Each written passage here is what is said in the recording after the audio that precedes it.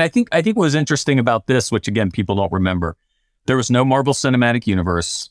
There was no cell phones. No, it was cell phones. There's barely cell phones. So, when we got Smallville, it was like nobody was really paying attention to Superman. And then obviously once the show became a hit and Marvel started, Smallville came out in fall of 2001 and Spider-Man came out in the summer of 2002. And that was kind of the 1-2 punch of everything was sort of taking off. So when we got to this period, the thing I do remember at this time is there was a script floating around that J.J. Abrams had written that McGee was supposed to direct. And it was a reboot of Superman where Krypton didn't blow up. So the biggest art, and of course we were telling the story of, Kal-El and the planet blew up. And I remember Paul Levitz, who was actually a great supporter of the show, and would get caught in between the politics of the speech. And he was the head of DC Comics. He was the head of DC Comics, yeah.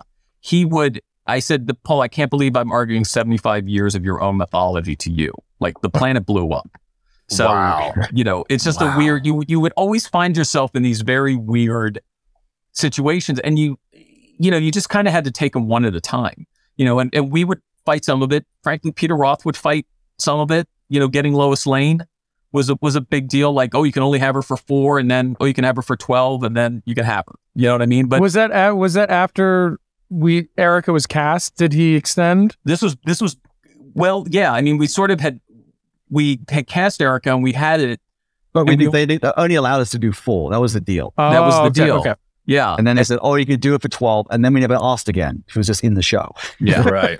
I guess what you learn is that, I mean, even on the side as an actor, when maybe a bad analogy, but when you renegotiate, you're thinking in your mind, oh God, this is a huge show. And so they're making so much money for the studio. And I'm asking for something they're going to be like, absolutely. And then you get they say, and then they give you shit. They offer you such a low number that you're almost like, what?